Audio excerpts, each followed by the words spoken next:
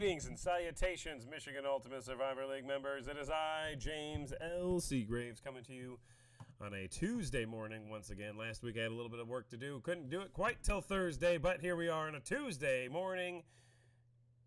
It's a store, by the way, in case you don't know. At 8:28 a.m., here we go. We're going to talk about the recent developments of this weekend from the Michigan Ultimate Survivor League, and we are going to break down much more detailed the playoff picture in the league. But before we do anything, we're going to go and we're going to look at, who fell this week real quick. Ryan Frazier's Kryptonite on the board. He successfully avoids being the first team in history to lose all 11 games. I got a win before the Lions did anyway. Looking through here, look at some big fallers. We got, not a ton of fallers. Digger Phelps falls from 16 to 30. Sag Nasty in a critical loss loses and goes from 14 to 22. Brady's back up on a 2-game skid. Going to be bad there. Then we get to the top 20. Kakambas, Honolulu Blue Balls, Golf Balls, the Apache Chiefs. These numbers don't mean as much now as they used to, by the way. Just here so I don't get fined. Finds himself number 15. I don't know if he's ever been ranked this year. But, yeah, I don't think he would have been because he would have been 4 and 3. Getting up here, you'll see that there's some colors here. I'll tell you what these colors mean here in a little bit. But DeWyans loses and stays at number 1. That is a good place to be if you can lose and stay on top. Tips and Tricks moves up from number 7 to number 2. Miss Orange Man and Hot Wife moves up from number 9 to number 3. You Thielen Lucky Punk loses, falls from number 2 to number 4. More on them in a minute. A lot rounds out your top 5 with his 4th straight victory, putting him at number 5. Now, we don't have time for this kind of stuff because at the end of the day, these numbers don't mean anything. But it does help gauge where you are. If you're ranked, that means you're doing pretty good. But what we need to talk about now... Oh, I forgot to do something here. Give me 1 second.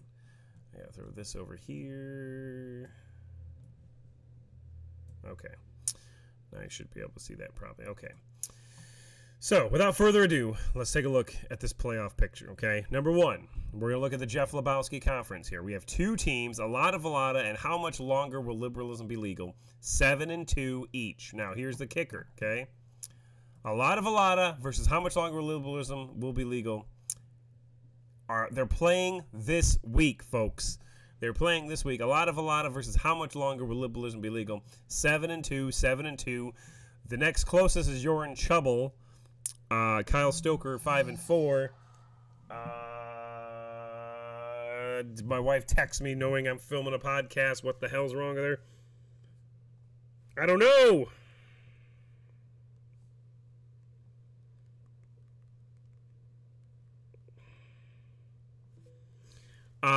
Sorry about that. So, that's it. I mean, this is it. You look at this right here. Valada versus how much longer will liberalism be legal? 5 and 6. This is for the conference, folks. This week, the winner of this will be able to start basically nobody next week. Don't start nobody, though. Start nobody will get randomized. You can start backups next week. You will win your conference and essentially get 2 buys. The winner of this week. That's all there is to it. And then, so that's that. One of those 2 will win that conference this weekend. So one of the bigger games in the history of MUSL right there. 2 weeks to go. But there's another one that's even bigger technically, although we'll see. Kirk Lazarus Conference, we have 5 teams who are 6 and 3 and 1 team who is 5 and 4. As of right now, Golf and Balls in the lead. Cloacal Kiss, the Apache Chief, Kakambas, and FarmersOnly.com all 6 and 3 with Mo Tunney, Mo Problems. I do not believe is mathematically eliminated. Funny enough, Mo Tunney, Mo Problems has more points than almost all of these teams except for Cloacal Kiss. So let's look at this one here. Still, this race, we're just straight up calling. This race here is still too close to call. Got a lot going on here. If you're one of these 6 teams, with 2 weeks to go, 6 teams in this conference still eligible for winning that conference. So, not going to really go over it because there's a lot of things that can happen. Basically, if you're one of these 6 teams, try to win. That's all I got to say. Ron Burgundy Conference. We got Tips and Tricks 7 and 2 with 2 6 and 3 teams. Zeke's Relationship Corner, which is Tom Farmer, and then Michael Myers, Nantam Knights. Then my ball, Zach Ertz, 5 and 4, and Chubb Ertz 5 and 4, along with Low Hanging Fruit 5 and 4. But in this one here, you got Tips and Tricks. Now they have 2 games going. They have to play Cheechke and Honolulu Blues still. Both of those teams are mathematically eliminated from the playoffs, but they're both in the playoff hunt for points. So those are big deals. Tips and Tricks has beaten Zeke's Relationship Corner and NamTab Knights. So that's a huge deal for them. They have the tiebreaker on these two teams below them. So barring complete disaster, Tips and Tricks should have a chance, of winning this conference. he's going to have a chance. Should win the conference. But with one loss by Tips and Tricks and 2 wins by either of these two teams, it won't matter. But if everyone ends up 8-3, then Tips and Tricks has beaten both of these teams.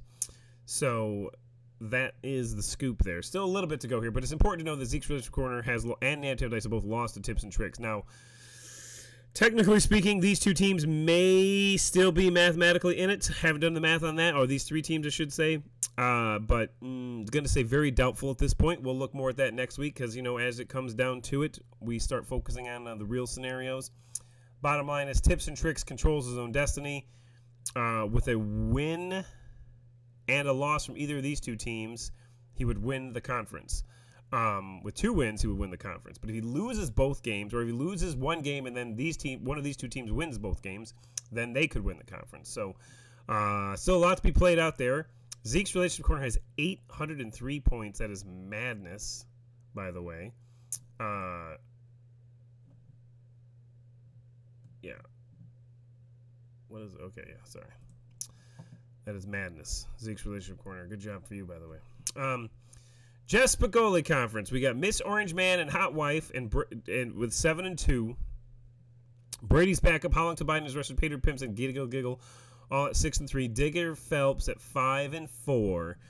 Here's the facts on this one, folks. Miss Orange Man and Hot Wife has beaten Brady's backup. How long until Biden is rested. Giggle and Digger Phelps. So he's beaten all of those teams, but he has not played Pay Dirt Pimps yet. But they play each other this week. So make no mistake, folks. If Miss Orange Man and Hot Wife beats Pay Dirt Pimps this week, he will win the conference because the worst he can do is finish 8-3 at that point, and the best anyone else can do is finish 8-3. So, and he's beaten literally every single other team here. Okay. So if he wins this week, he wins the conference. If he loses this week, however, opens up a lot of possibilities. Because if he loses this week, he'll be 7-3. Pay Dirt Pimps will be 7-3. Pay Dirt Pimps will have the tiebreaker on him only.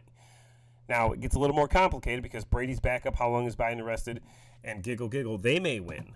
I think 2 of those teams are actually playing each other this week, though. So one of those 2 teams will win. So at this point, we are saying that the only official call we are making on this conference is that if Miss Orange Man Hot Wife wins, he wins the conference. If he loses, things are going to get interesting for next week's podcast. That's all I'm saying. So that's where we're at with that one. Now, I do believe How Long Until Biden is Arrested is playing Giggle or something like that this week. I'm going to look here and see what we got going on here. Go back. Oh, my God, my stomach hurts. Wrong schedule button. Brady's back. Okay, so Giggle plays Brady's backup and How Long Until Biden is Arrested, both in the next 2 weeks. So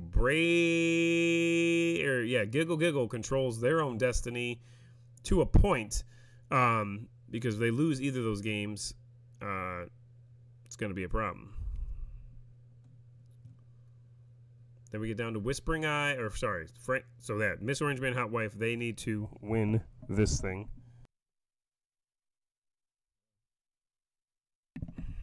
All right. They lose. Who knows what happens? Frank Drebin Conference, a little bit tighter here. Whispering Eyes, 7-2, control their own destiny. Obviously, they win out and they're in. Aching for a Ship, Sag Nasty's notch above top notch. And just here, so I don't get fined, Paul Wallen Wine coming back with a vengeance. Okay, Jeff Spicoli Conference. Miss Orange, well, we already did that one. Okay, Frank Drebin Conference. Whispering Eyes, 7-2, has to play Concussion Protocol and Aching for a Ship in the final week. Concussion Protocol is out of the running. Aching for a Ship is not. Aching for a Ship controls his own destiny here because Aching for a Ship, if he wins out, he will win the conference because of the way who he is beaten. and that he would have to beat Whispering Eyes, obviously, too. Get down a little deeper, I should say. What you know about rolling down the deep. Sagnasty has lost to both Aiken First Ship and Whispering Eyes. Just Here So I Don't Get Fined has beaten Whispering Eyes, but lost to Aiken First Ship. And then Helmets on 98 has beaten Aiken, Whispering Eyes, and Just Here So I Don't Get Fined, but lost to Sagnasty. So there's still a lot of stuff that can play out here, because Helmets on 98 is 5-4. But hypothetically speaking, they went out, and the right combination of things happen, they can still win this conference. It would be a tough one, but in order for that to work, Aiken First Ship has to beat Whispering Eyes in that final week and get a lot of help. Helmets on 98, probably not going to have a chance, but mathematically, I do believe they're still alive.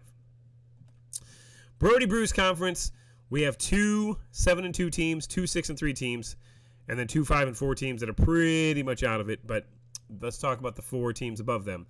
We got 99% luck, 1% heart, 7-2. They still have to play Tallywhackers and Double C's, who are both pretty much out of the running entirely.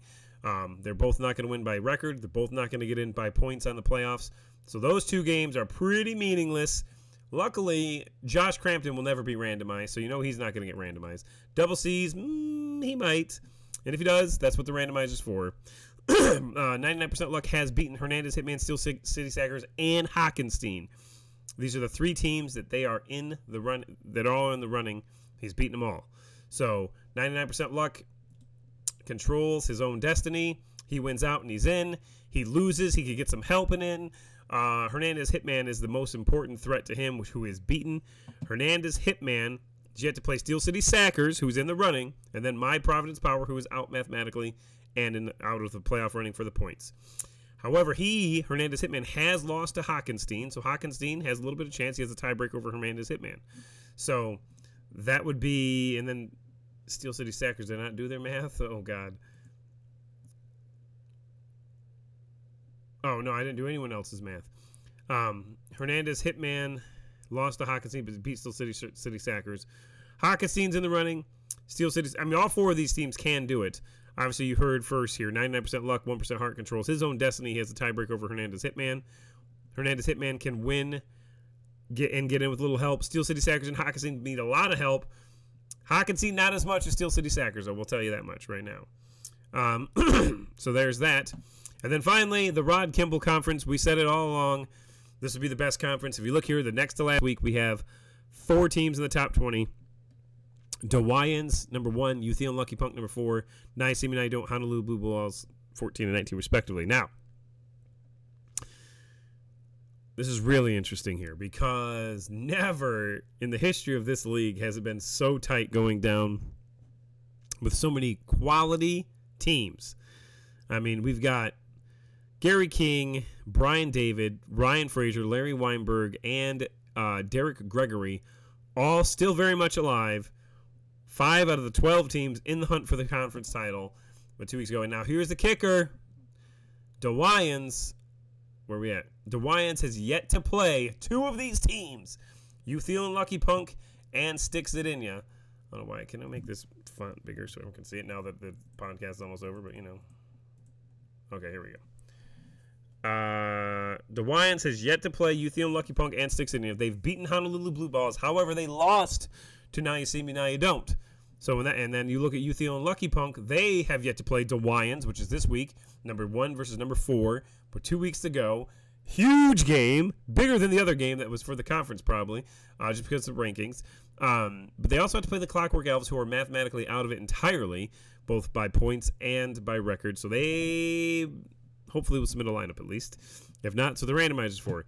Utheon Lucky Punk has beaten Sticks It In Ya, Now You See Me, Now You Don't, but they've lost to Honolulu Blue Balls. Then you get Now You See Me, Now You Don't. They have yet to play Mike Ditka. Tony Cromwell will not get randomized. Honolulu Blue Balls, another team that's in the run here, so that that last week could be huge. Now You See Me, Now You Don't has beaten Dewayans. That is the key fact here, folks. They've beaten Dewayans, lost to Sticks It In Ya, and they lost to Utheon Lucky Punk. And then finally, we get to Honolulu. Well, no, we got 2 more teams here. Honolulu Blue Balls has yet to play Sticks It In Ya or Now You See Me, Now You Don't. So very important. They control their own destiny to make the playoffs at least, possibly to win the conference. They have beaten Uthiel and Lucky Punk, but lost to Dewayans.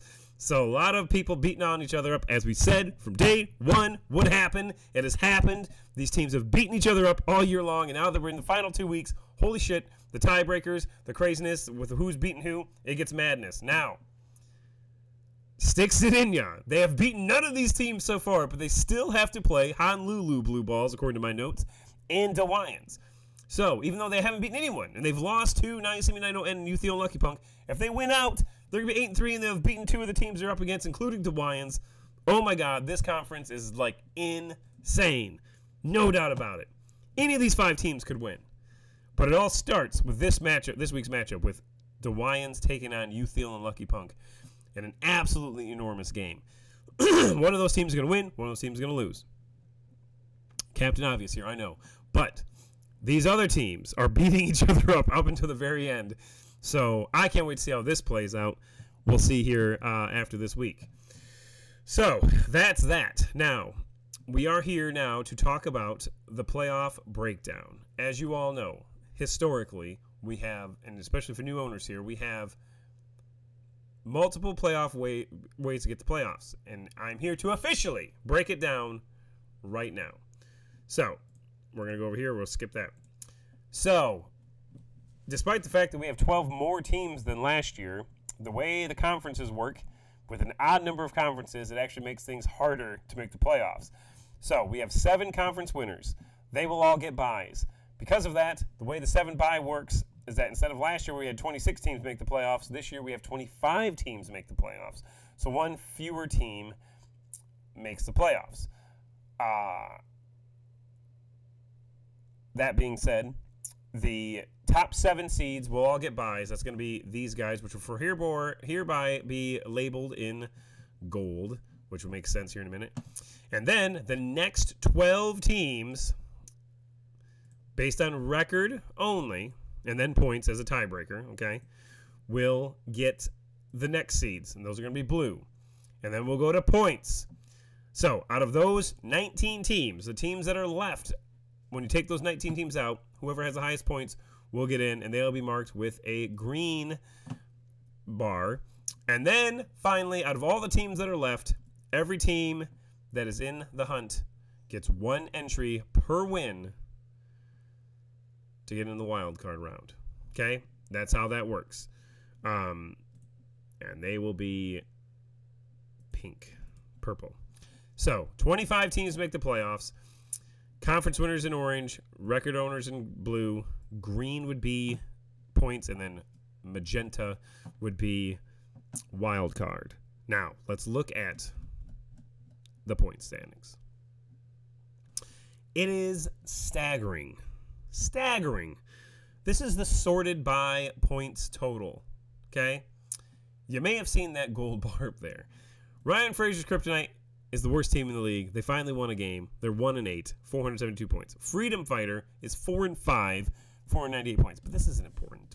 These are the bottom of the barrel, right? But you get up here, and you don't have to go very far to find 99% luck, 1% heart. This is Rocky Keeling's 7-2, 4th-ranked team in the nation with the 71st highest amount of points in the league, with a staggeringly low 578.76 points. Holy hell balls. I'm just seeing this for the first time. This is madness. How in the hell is this guy winning games? I don't know, but I can tell you this much. This gold bar doesn't mean a damn thing if he doesn't win out, because if he loses out, especially, he is not making the playoffs because he has 578 points. Oh my God. Winnie Cooper's 2-7 scored more points than he is. This guy's winning this conference right now. Now, this could be really bad, though, because if he has successfully won this many games, scored this few points, it probably means he hasn't started anybody worth a broke dick, which would mean that he would be a dominant threat in the playoffs. So this is important to pay attention to right here. 71st out of 84 teams in points, 7-2, winning his conference. Rocky, you'd better win the next 2 games because you were going to get destroyed in the point standings. We scroll up here. We go up to, the next closest is Whispering Eyes, also winning their conference, 32 most points, 32nd most points, 681. But that's over 100 points more than this guy. Wow. And then we get up here, and you'll see Honolulu Blue Balls, Golf and Balls, etc. But this is important because this is showing where we stand as of right now today. As of right now today, the most scoring team is Zeke's Relationship Corner with 803.74 points. Now, if you notice, he has a blue line because as of right now, if the season ended today, he would make it in based on record/points. He's doing very well because in all the 6-3 teams, he has the most points. It's going to be very hard for him probably not to make the playoffs unless he loses out. Then he'll be 6-5 and he would not have a chance. He might have a chance with that many points. Now, if you look at my ball, Zach Ertz, he is white as of right now, but I'm going to change him to green because if the season were to end right now, he would get in. He has scored the second highest amount of points, 775.1, and he is not making the playoffs based on record as of right now, okay? Then you got DeWyan's #1 overall team in the nation, scored the 3rd highest amount of points. That makes sense. How long until Biden's arrested scored the 4th amount of points. He's on record if the season were to end today. And then you have Cheechke and Wagstaff Whalers, both with 3-6 records that if the league were to end today, they would make the playoffs based on how many points they've scored. So what you want to do is look at teams. Now, you look at 775. That is a hell of a lot of points. He could make it in based on record, though. If he wins, if he wins out, he'll be 7-4. So his record probably would get him in the playoffs by itself. A lot can still unfold here. But you get teams down here. I mean, well, these two teams are who you really have to worry about if you're looking for points because they are not going to get in based on record. It's impossible. So 739, 738. So if you're down here and you're the Digger Phelpses, you're the Ted Lasso's Biscuits, you're the Better Bring Your A Games, or even, 40 points, that's outscoring them 20 points a week. Take your Vax and shove it. Honolulu Blues, Mo Tunney, Mo Problems, Fabulous Baker Boys, Brooklyn Brigade. Let me ask you a question. You're in trouble, Stafford's Bastards. At this point, yeah, you're down 60 points. That's not that much, though. It's 30 points a week you have to outscore them by. So we're going to go down to about, we're going to say low-hanging fruit. You're being outscored by approximately 70 points.